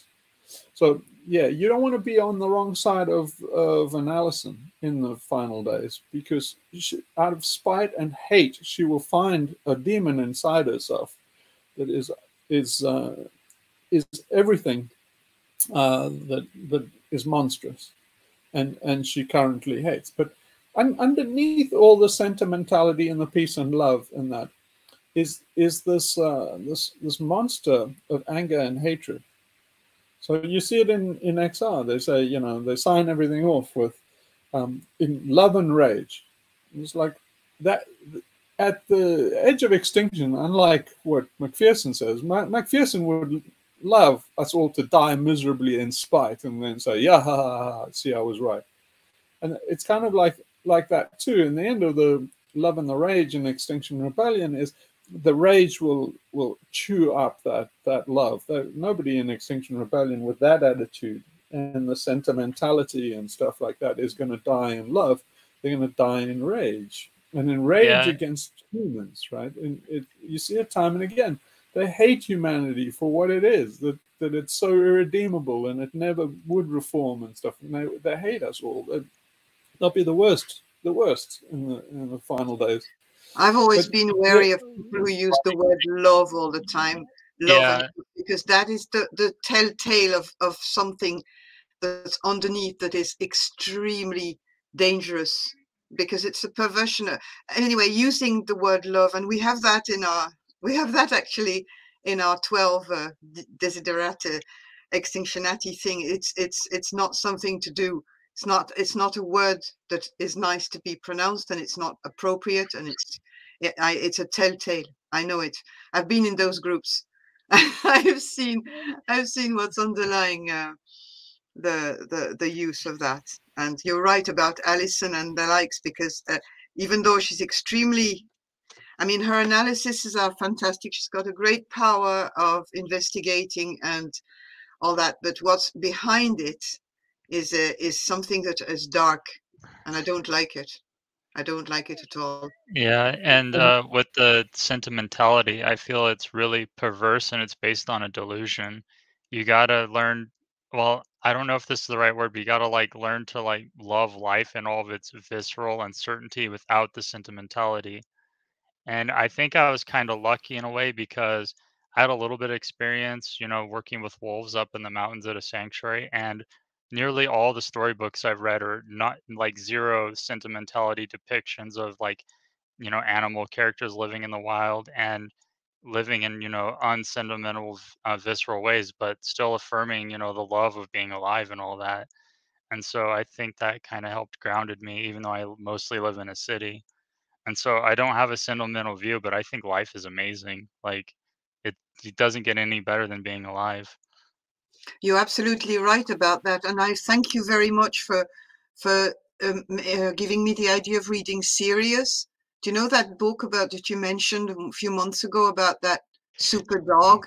Yeah, I Because found that, and I threw it up no, there for Hugh because of yeah, Serious Institute. yeah, I know, and it's just explores that ambiguity between the wild and the human, and that sort of super dog that is. It's really a very good introduction. I just wanted to tell you thank you for that book. Yes, serious. Yeah.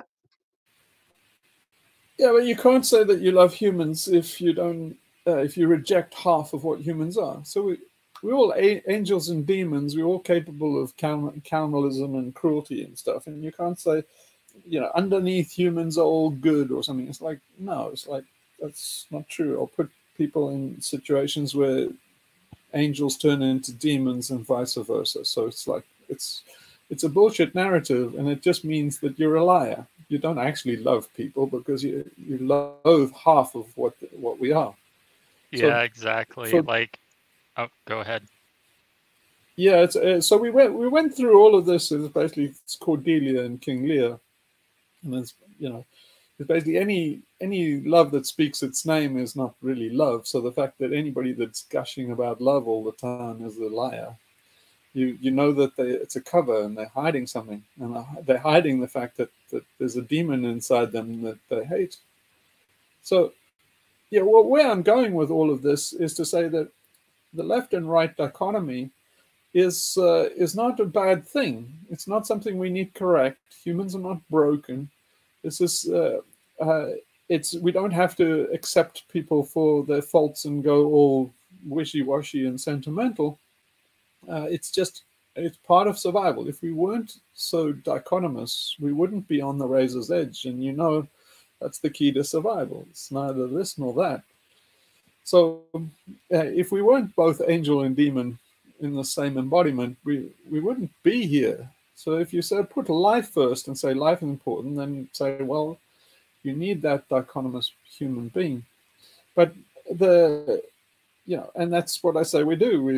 We are for life, and we are for Team Human. That means, you know, we're for the dark side too. It really wants one-sided. There's this partiality, this one-sidedness, and say like no one who is vested in black or white, good or evil, one side or the other, left or right, is going to make it through. Just not gonna. You are just not going to make it through the filter. And I'm saying that, okay, so that immediately means that personal responsibility and stuff is out. Is like there's no personal action you can take that can make it all happy families and make it all a peaceful green existence where we can carry on to the future. In fact, you're a necromancer. You're actually courting our death in that certainty, predictability, that dry, predictable future that people like Bill Gates and Klaus Schwab want is our death is lying there. They really want the graveyard. They're really anticipating the certainty of death and bringing it on early. So, yeah, from the Extinctionati point of view, is personal responsibility is acceleration. It's so like this is the guys are going to take us to the wire. The sooner we get to the field of Armageddon, the better, because there'll be more left afterwards. So the sooner we get to dodge and have the showdown, the less the more chance there'll be that there's some ecology left left afterwards for the survivors. So yeah, that's what I'm writing as much as I can. But in general, that's what I think. That's our pitch, Yeah, that's a good thing, because like if you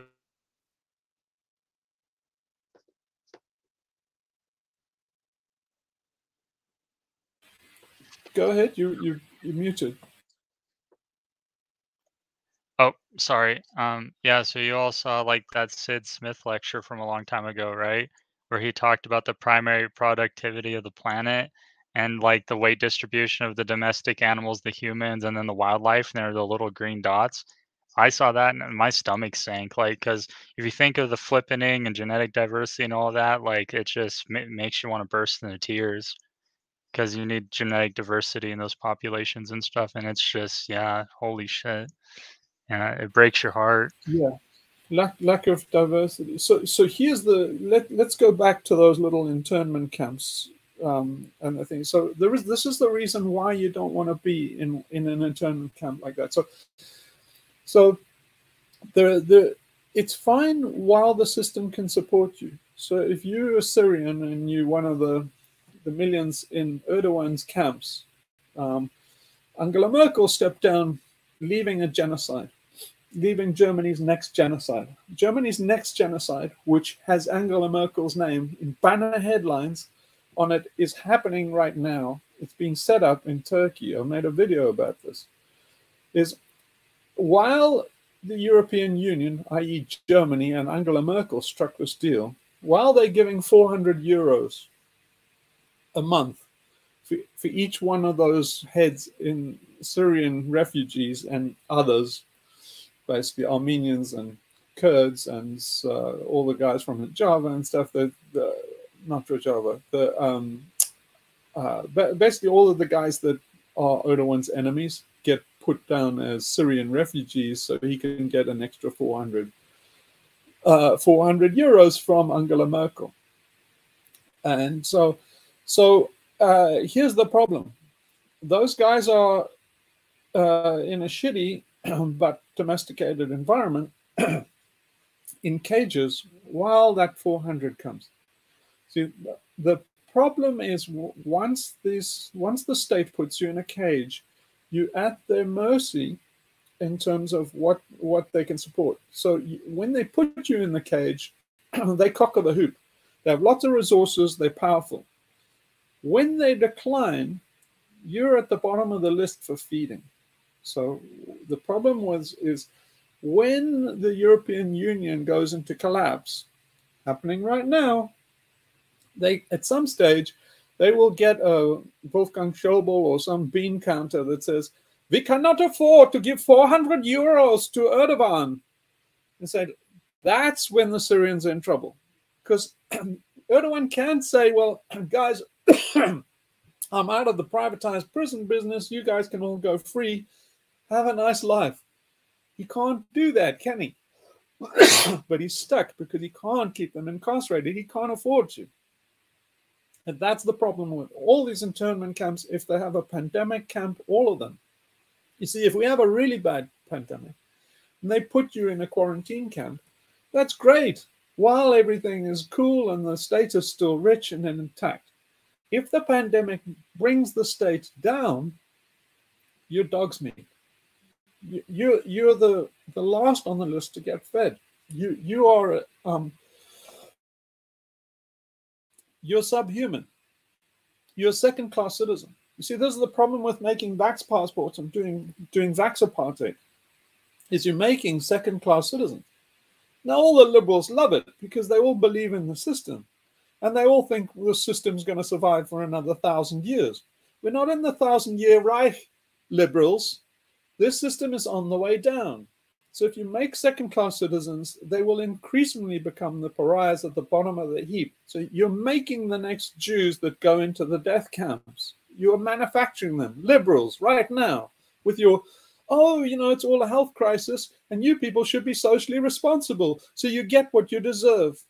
It's like that attitude is what made the Jews into the Jews that got persecuted and gassed. So you're making the cannon fodder for the next genocide. And you say, well, no, it doesn't work like that. Only if the state survives. If another I'm not sure. It's even worse than that, because I don't think they realize that they are self-manufacturing themselves into Jews, because they are the ones who are taking the chips and the passes and the apps and everything. So the people who are outside the minority now in Europe anyway, who are not jabbed or who are not registered, are in a better place than they are in a way in the longer term, because they're under the radar. They're not under the radar as much as the liberals, if you see what I mean. Yeah, it happened in Hungary. You see, in Hungary, they rounded up all the Jews. They did a thorough vacuuming of the Jews in Hungary, the Nazis. And the reason they did it was because the Hungarians made a mistake. They thought, the Hungarian Jews thought, if they're good guys and they comply, then they'll be nice. And so they said, okay, they didn't come in and round them all up. They couldn't have, because there would have been local resistance. They would have, it doesn't work that way. They all do this thing softly, softly by creep. So they first said, you must all register with like a 2,000, exactly what they're doing now. And they with the 2,000, rice mark fine or whatever. And so everybody did, because they said, like, well, we'll play along, we'll be good, we'll show them we're model citizens and we're good Jews. And so if we're good Jews, they can't do anything to us, exactly the way liberals think now. If you're good and you comply and you follow the rules, then you'll be okay. Only as long as the state is okay. You see, the big mistake that liberals are making is they think the state will always be there. We'll always be prosperous and you'll always be house slaves in your middle-class little bourgeois life. I'm telling you, that is a certainty. The few certainties we have in this is that life, the life you have, the privilege you have, your place in the house, in the plantation, is going away. All you nice little liberals that have jobs and, cozy little things in a social safety net and the welfare state, and guaranteed that's going away. And that's the calculation that you cannot, that they refuse to make. They refuse to face the simple fact, the obvious fact, is that all that privilege is about to go away. So once you get your head around that impossible thought, which is actually the only thing we know for sure, is that that's going away, is saying, like, when that goes away, what happens? Well, they start to decide who gets fed and who gets supported in the death of the state. So if we're all on the state teat, they start rationing who gets fed. And who gets fed is the people that support the state. So in other words, by saying that you're an anti-vaxxer and you're being interned in a quarantine camp, you've said, I'm against the system. That's a vote against the system. So you get fed last. And that's how people wind up in the gas chambers.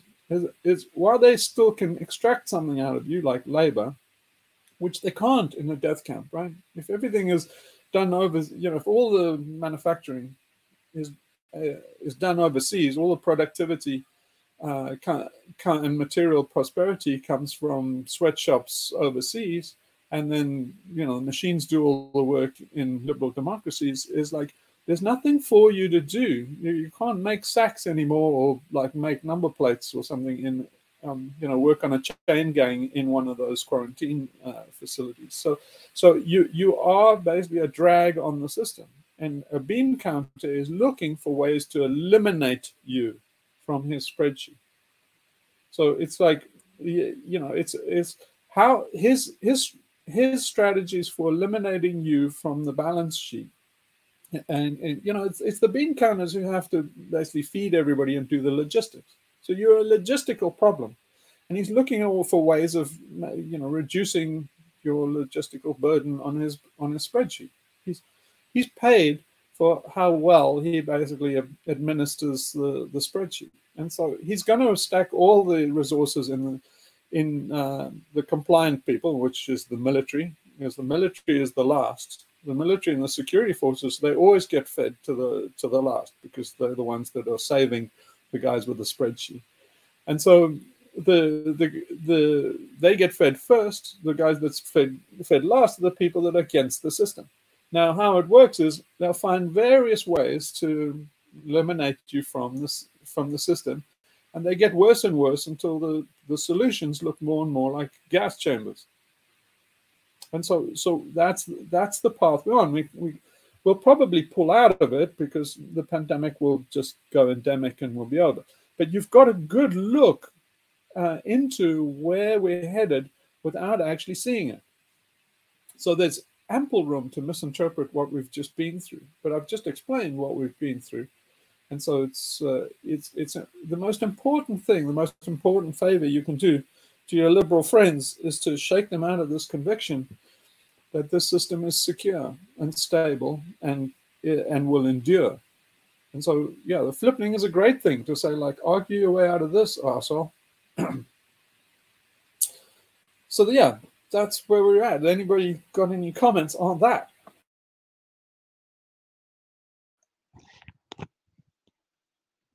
I'm going to have to leave very soon, and as I'm recording too, I might just tell us, maybe we could wrap up. I don't know if you have any let's other. end it.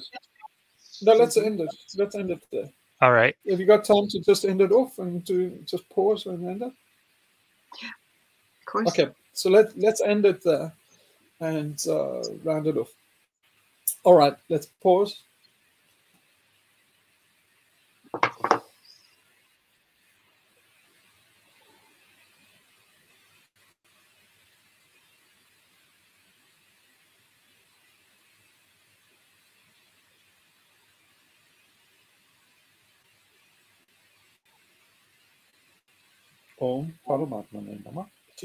All right. Okay. Thanks. Thanks, Sophie. Thank Thank you. you. Thanks for recording. Cheers, Okay. everybody. Bye-bye. Have a good Bye. day.